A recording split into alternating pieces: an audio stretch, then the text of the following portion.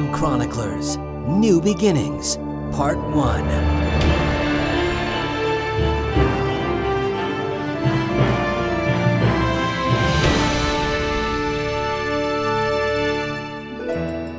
Date 18 September 1831. The worst night of my life.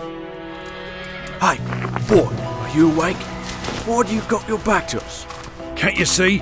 He fell asleep that way. I thought I saw his arm move. He's out cold. It's probably just the shadows from the fire. It all started on my birthday. Poor tired boy. What a way to spend your 15th birthday. You cannot control the weather. Your father and I are proud of you. You worked hard today. We had to prepare the farm. Did you see what I've prepared? Mutton chops? Yes, Jimmy, for my favourite son. Your only son. What are those? Those are presents. For me? Wondering when you'd notice them. I suppose you should wait till after dinner. But I cannot wait any longer. Here. It has our family symbol on it. Yes. Your father had it engraved right onto the cover. It's the most beautiful journal. It's like father's. And a pencil tucked away on the inside. Don't forget this one. It's a Bible. But Mom, how can we afford it? With all your father's hard work around here, and yours, everything is starting to turn around for us a bit. We have a steady income from the cows, and the crops are ready for harvest. Thank you, Mum. Oh, it's the most precious thing I could give you. Can I show it to Father? You can. And tell him it's time to come in for supper.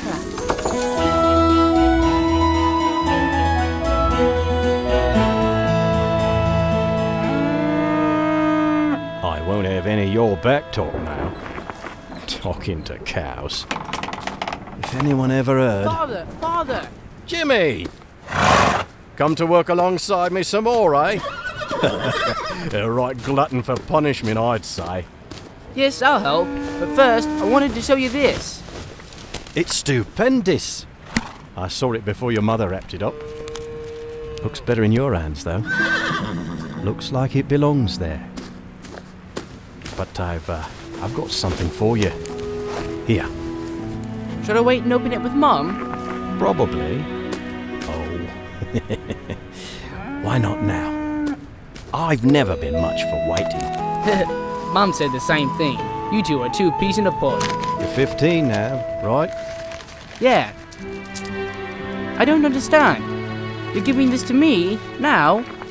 It was meant to be passed on to you. And this being your 15th, I believe it's rightfully fitting. But Father, it's your gold watch. You always wear it. I can't imagine you without it. Jimmy, this watch is more than just a timepiece. It's a symbol for what you need to do. It's your time now. You've got a keen mind and an art for the things of God. And it's a doing art, not just an hearing one. Your mum always tells of the time when you went to go get the doctor for me, through the rain, when I was so sick with the cholera. Rode all night, you did. God was watching over me, and you. I know. He always is, son. And you've been writing your history like your mum told you? I have. And that history shows God's plan. He always has a plan. Do you hear that?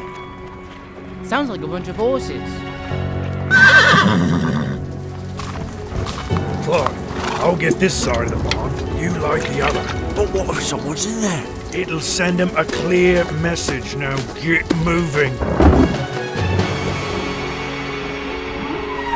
Father, what's happening? It's the barn. It's on fire! Open the doors wide, then grab Daisy. I'll get the horses. Come on, Daisy. Easy, girl.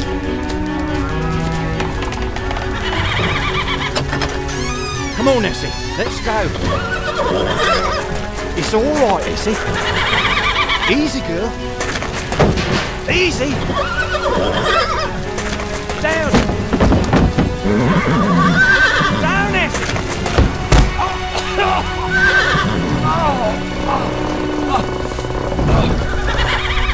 Father! I can't see you through the smoke! I'm here! Father, let me help you up! Easy, Essie. Calm down. Father, your head. You're bleeding. She clobbered me right good, she did. Go! Go get your mum. I can't leave you, Father.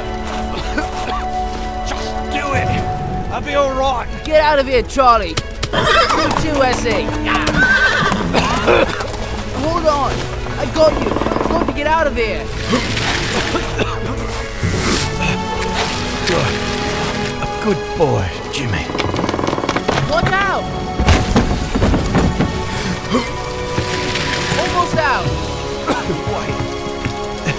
I've got one more favor to give you. Father, you're going to be fine. Son. This is for you. Your journal? Keep it with the others. Oh, son. I love you. Father, I need you. I'm not ready for you Well, two. what have we here? Wait, who are you? I told you there was someone in there. Mr. Stewart just said to sit far at the barn. He didn't say that. Don't be wagging your gums. How long have you been there, boy? You killed my father. What we gonna do this one? He's seen too much, and perhaps heard more. But what about my father? He doesn't look like he'll need anything but 6 stout blokes and a shovel. Mr. Stewart, is that who told you to do this? Put the sack over his head and throw him on me horse. Why? Jimmy? Mom, help me! Jimmy! Oliver! No!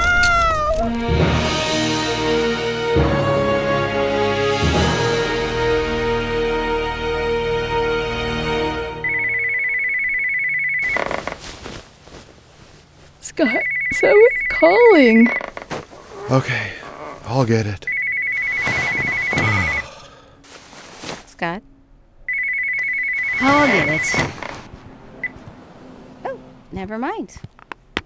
Scott, we slept in. It's 10:20. Get up! I'll catch it tonight.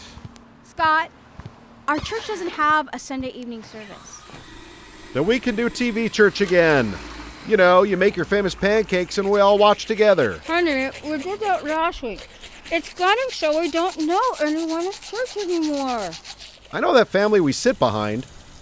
You know, the one with the manly aftershave, Cold Spice or something. What's his name? Ted? Tom? I know it starts with a T. Suzanne, that's the beauty of going to a big church. We hear the message, but at this season in our lives when we don't have time, we don't have to get involved. People are starting to think we're visitors. They do not. It starts at 11:30. 11.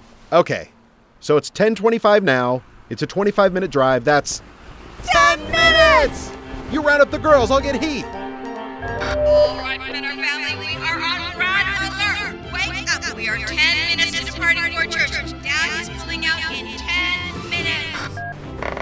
Is someone starting a race? Hope it's the bullhorn Mom got for Heath's soccer game. Rise and shine, girls. Let's get up and put on our Sunday clothes as fast as you can. We have to leave for church in 9 minutes and 40 seconds. Got that part. All my clothes are wrinkled. Can't we have TV church again? Nope, but nice try. Hope, Mom said to get up. Okay, I heard.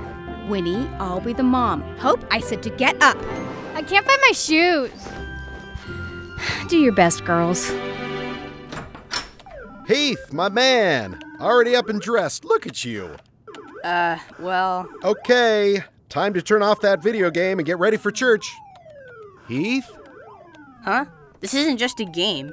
It's pack-pong, and I'm almost at level 617. See? Great. Okay, we need to be in the car in 7 minutes! So you need to jump up and stick on your shoes. Heath. Okay. I'm just finishing up the... Let me help you out here. Excuse me? Dad, what are you doing? Game over. But it wasn't saved. Sorry, bud. See you in the car in 6 minutes and 30 seconds!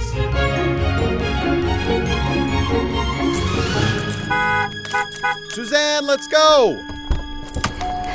Everybody have your breakfast? Yeah. You mean these Cocoa Crunchies in a cup? That's fast food. Suzanne, can you hold mine just until I pull out? Sure. Oh, and it doesn't fit in the cup holder. Heath, weren't you wearing that yesterday? Maybe. I do smell last night's fajita dinner on it.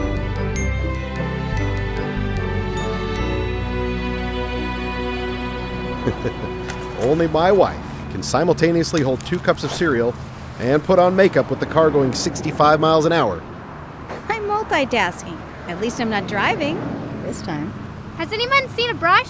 I saw one by my feet. Here.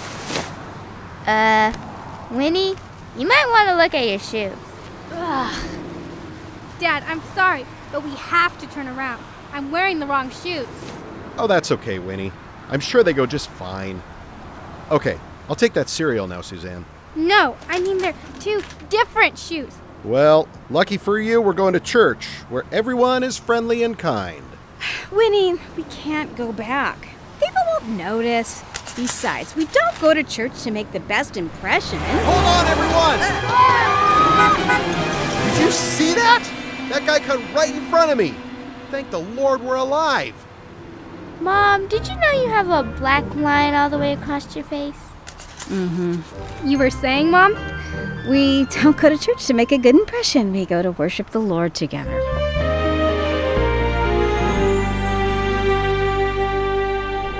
Well, we're here. Guess I picked a bad day to wear white, eh? With the Cocoa Crunchies, it kind of looks like polka dots. Let's hope the greeters have already sat down. No such luck. There's one greeter holdout. Scott. Good morning. Oh, looks like a tough one. Well, we're glad you're here, and here's a visitor's pack. We're not visitors. We go here. Recently? Yes. Okay, let's just sit down near the back. That's where we always sit. Come back soon.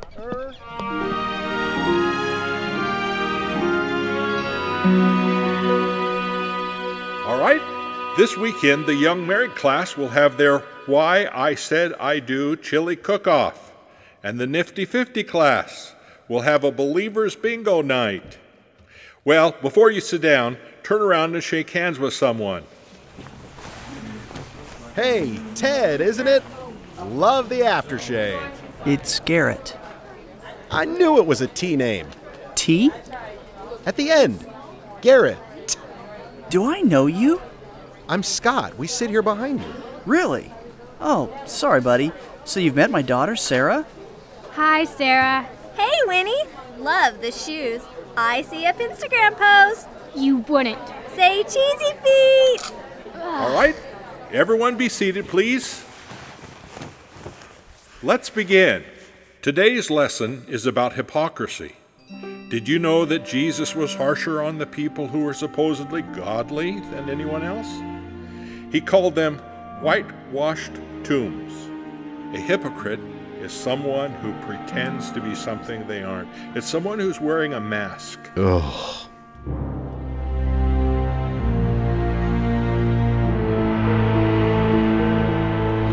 So, how's our little captain? I believe he's sleeping now. Been a hard day for the bloke. Too bad he was at the wrong place at the right time. And what's the mum gonna do without no son or husband? Now don't be getting all sentimental on me. We did what we had to do. The boy saw us and could have helped his mum identify us. Oh, and it pays pretty well. So, it looks like we're going to coal mine country. We're leaving them a surprise package. Oh, yes.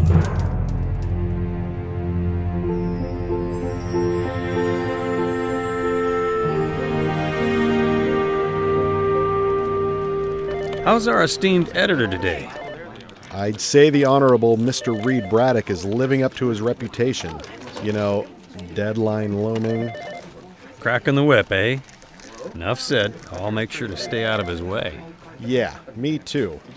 He's under a lot of pressure. I guess a big lead fell through. Oh, that's the newspaper biz, eh? Well, I'm hiding out in my cubie. Scott, I need you in here. Pronto. Uh-oh. I guess I'm not. Coming, Mr. Braddock. Good luck. Jared, you need something to do? 'Cause you look kind of lost. No, just checking my sources. Well, get to it. Yes, sir. On it. So, what is it you need, Mr. Braddock? Great view of the city from here, eh, Penner? Very nice. Did you fill in the drop story? Oh, yes. Luckily, there was a freeway pileup. Saved our bacon.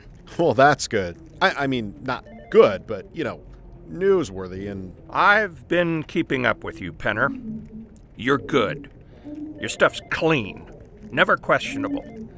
It comes across as very official. Very, unbiased. Kind of feels scientific-ish. Well, thank you, sir. That's the goal. Well, that's why I'm giving you this opportunity. It's a chance to prove yourself. And if you do, perhaps you could move from that cubicle to a window office with the accompanying benefits. Nice little salary bump. You have a wife and kids, right? Oh, yeah. That would be great. Well, as it turns out, in a few months, the HMS Beagle is going to dock in San Pedro. The HMS Beagle, sir? You know, the ship that took Charles Darwin on the voyage around South America. The Galapagos Islands? I'm sorry, sir. I don't know much about it. Well, you will. As it turns out, they've made a replica of this great ship, and now it travels the world, educating people about the latest theories of evolution, climate change, etc. When it docks here in San Pedro, it'll be open to the public. They'll show movies on the sails, do lectures, field trips, and tours for the children. Sounds like it's going to be a huge media circus. Right. And we're going to be one of the sponsors while it's here. Big opportunity for our paper. So we want to get the drop on this. I was thinking of a whole series of articles giving some background on what led up to the events of that fateful voyage of the original Beagle back in 1831. I really don't know where to begin. Here, you can start with this.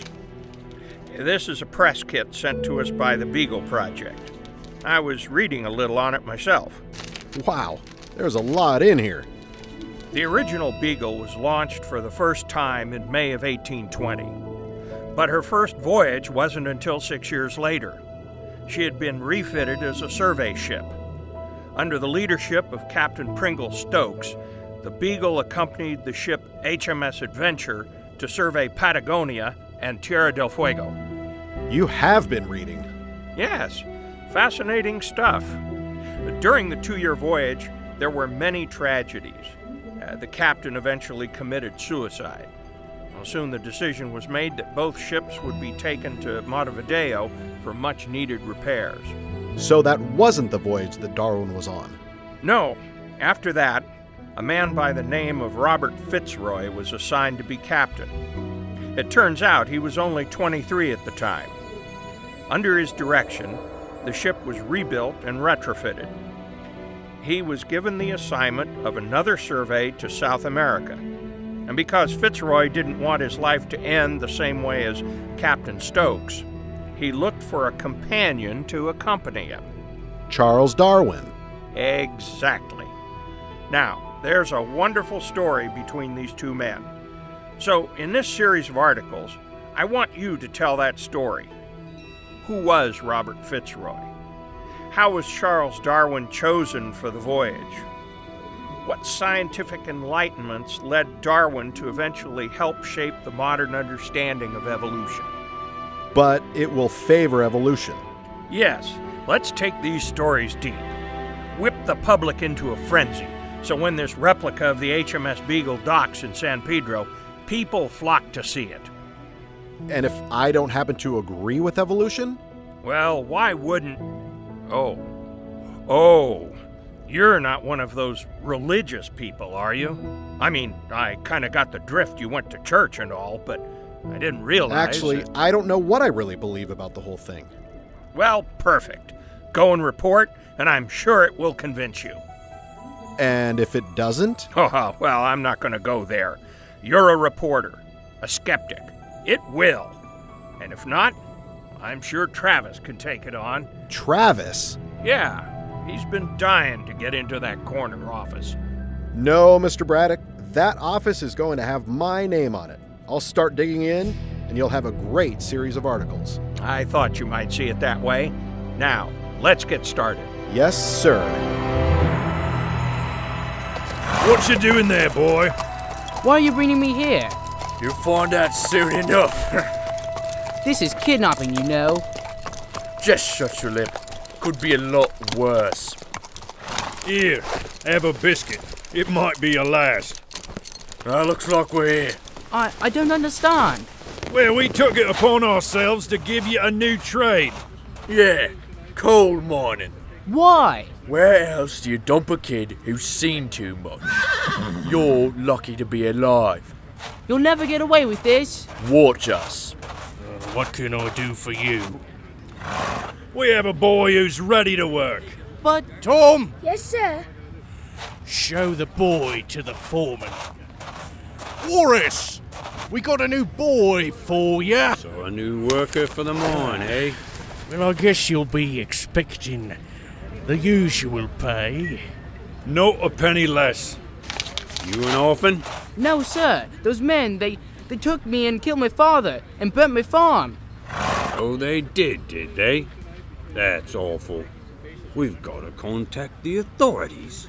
Oh, that would be wonderful, sir. I know my mum is very worried. Except that, well, the only authority around here is me. But... And I say, get to work. Why? We need a hurrier. Tom, you be the pusher. Follow me. I'll show you how to get started. My name's Tom. I'm Jimmy. Been working in these coal mines for a long time. Know my way around pretty well. I've been pushing these carts full of coal. You'll pull, I'll push. All right. Whoa, the ceiling gets pretty low here. I'm almost crawling. Don't we have any lights? You have to buy candles and I don't have any money. At least we're nearer to the top than some. Here's a spot. Ow! You okay? Yeah, I'm fine. You need to run your hand above your head, like this. As my eyes adjusted to the coal mine, I shivered. It seemed to be a dark and damp place of eternal night. The men who worked in it looked more like creatures than people, with their blackened bodies, their raspy throats, and their humped backs. I couldn't imagine anyone working here for more than a few days, much less years. But this, it seemed, was my destiny. Not for long if I could help it.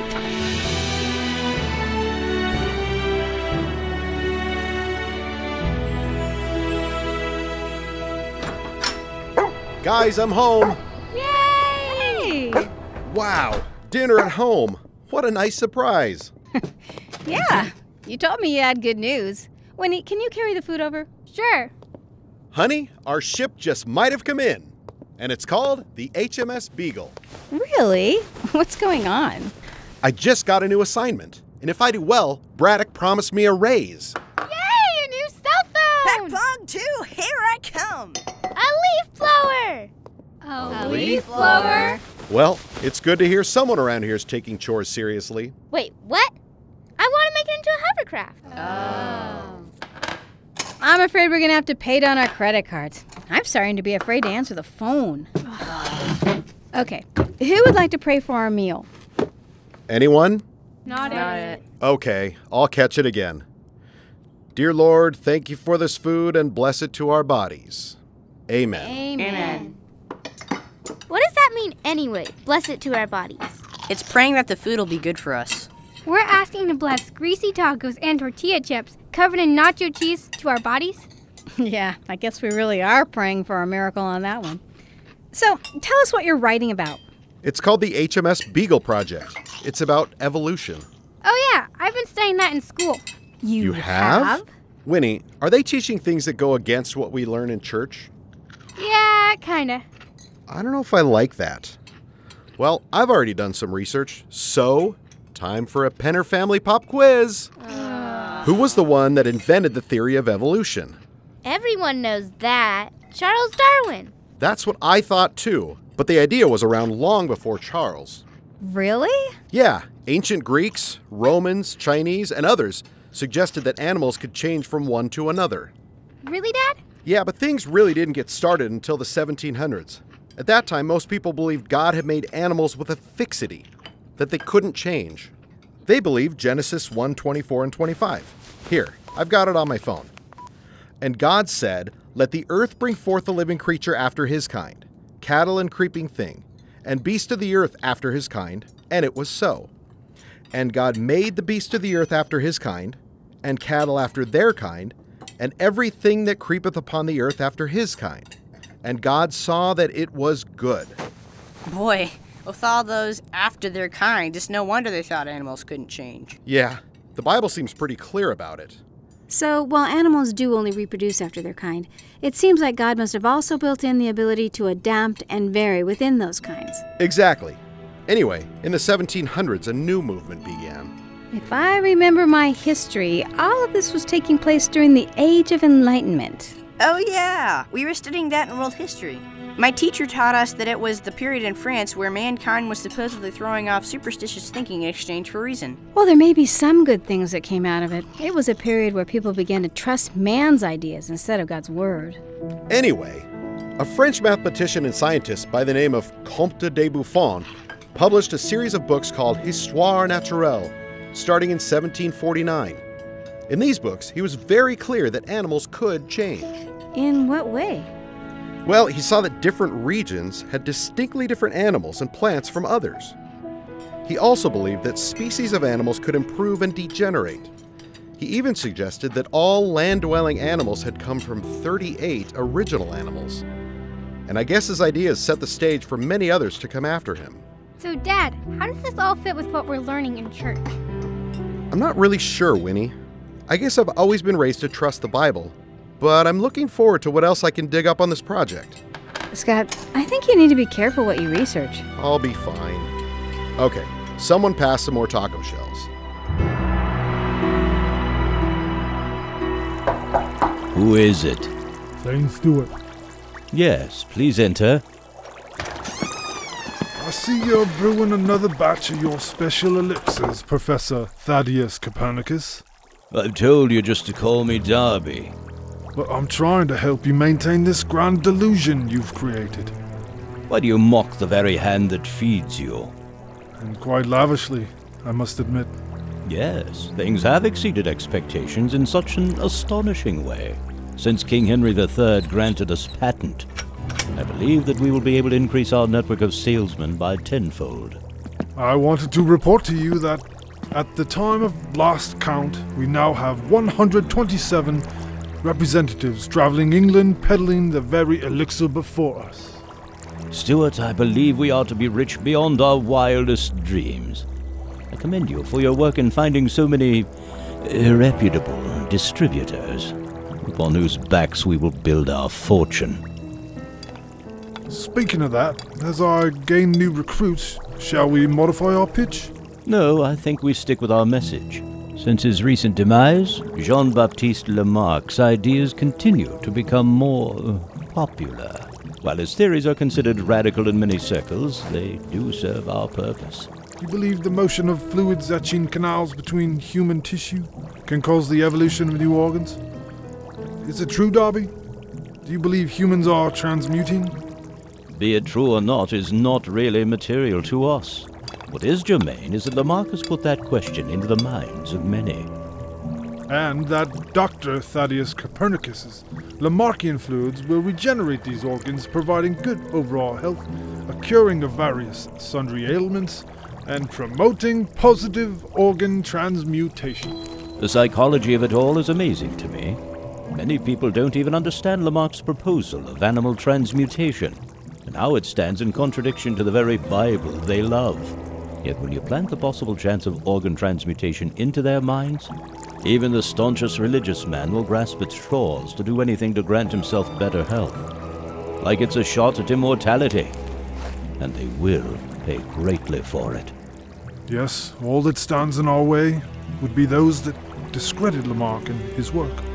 Speaking of which, what has been done to shut up that little man Oliver?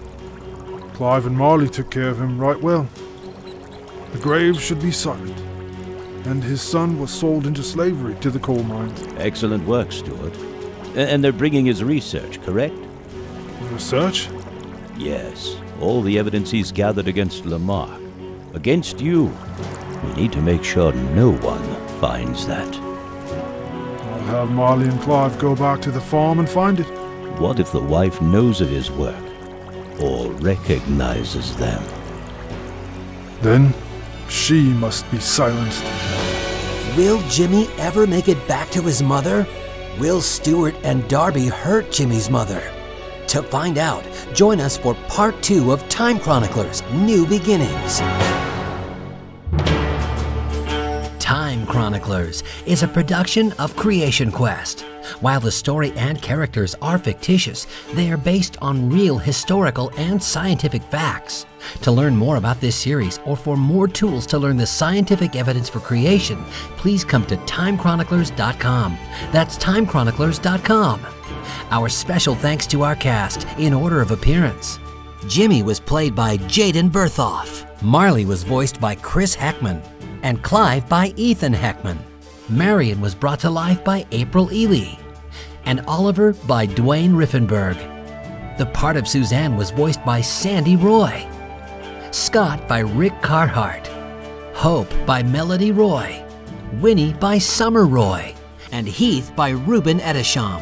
The church greeter was Pat Roy. And the pastor was portrayed by Jerry Zordell. The part of Garrett was voiced by Ray Edisham. And the part of Sarah by Carrie Tarter. Jared and Horace were both played by Harold Tarter. Mr. Braddock was played by David Gislon, and the mine owner by Andrew Riffenberg. The voice of Tom was Joshua Yoon. Darby was portrayed by Glenn Haskell, and Mr. Stewart by Clayton Timmer. Today's episode was written by Sandy, Pat Summer, and Melody Roy. Our cast director was Sandy Roy. Josiah Persinger was our dialogue editor, and Pat Roy did the sound design. Original music was composed by Connor Savoca. The actors were recorded at Calvary Baptist Church in Paradise, California. And I'm Frank Montenegro, asking you to make sure to join us next time as Tom and Jimmy try to find a way to escape from the coal mines in Time Chroniclers: New Beginnings, Part 2.